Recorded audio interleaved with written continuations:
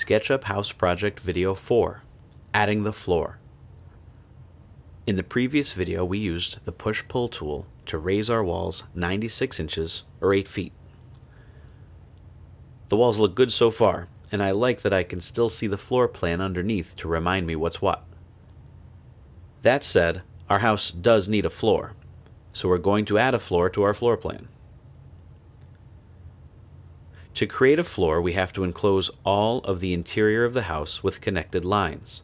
The walls we drew earlier take care of most of this for us, but there are two places where our walls are broken in this model: our exterior doors.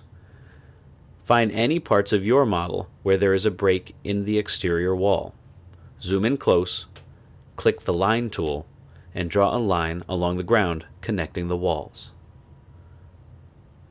Repeat for all openings. Zoom in, use the line tool to connect the walls.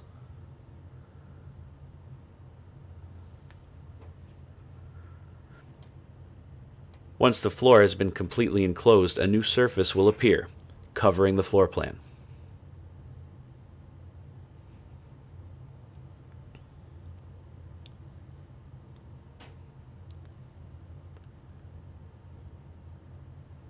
If you would still like to keep the floor plan information visible in your model, open the Paint Bucket tool, choose the translucent materials, and make the floor see-through.